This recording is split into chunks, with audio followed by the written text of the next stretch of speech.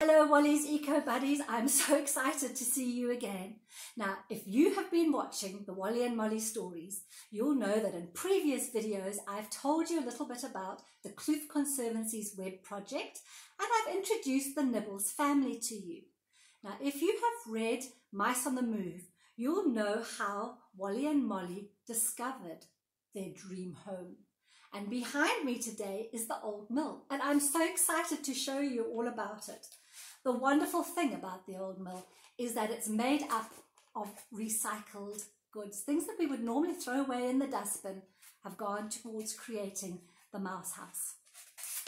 But I'm sure you've all seen those horrible polystyrene things that come underneath cakes and sometimes vegetables. And who hasn't seen an egg box? Normally we would just throw them away, but we've been using them. Now, the mouse house has taken us at least 6 months to get looking this good. Remember when they bought it from old Samuel Shrew, it was very run down and it needed a lot of work. It's still got at least a year's work left in it, but I thought I'd show it to you now, and then as we make it look more splendid, you can follow its progress. So let's have a look at it. Don't worry if it's too far away and you can't see the details, because just now I'm going to take the camera and show you some close-up shots. Isn't it beautiful? It's quite a big house. It has a ground level, a cellar, it has a first floor, second floor, and then Wally and Molly's bedroom is right at the top. If I turn it round, you'll see what I mean by it still needing a lot of work. And in the corner right at the bottom there, you'll see their indigenous flower garden.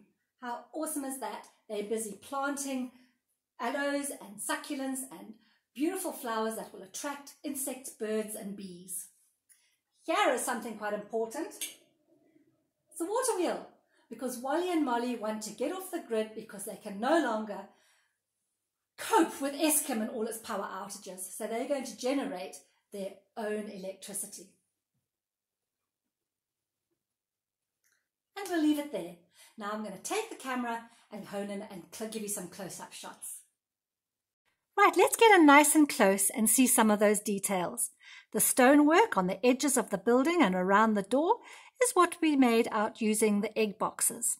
If I get in nice and close to the roof, you can see it's made from the cauliflower polystyrene.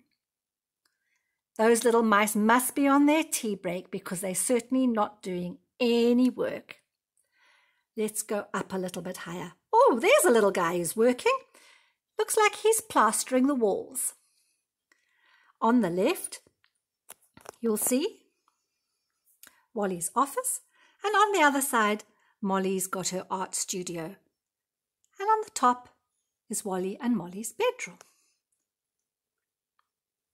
I think we need to put up some security rails, safety rails, or else we're going to have a little mouse child falling down, breaking their arm, and we don't want that, do we? Ah, now that looks interesting. There's the water wheel. Man, I find that so seriously cool. Really is lovely. And there we've got our indigenous flower garden, or the aloes, and that's a lucky bean tree that's lost its leaves, and the dearest little bridge.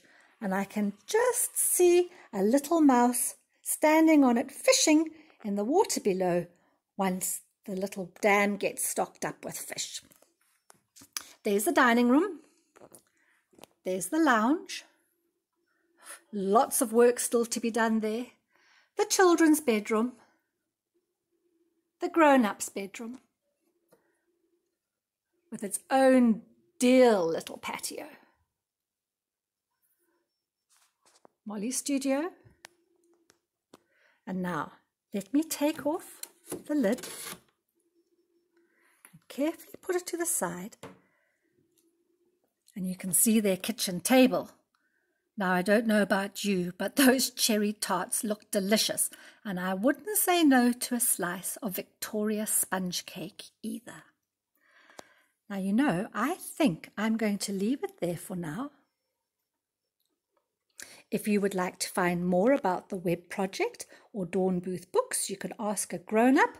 The links are provided in the last slide and you can follow them and find out more about us. Now, next session, we're going to get busy crafting. So get your scissors and your glue and start collecting old boxes.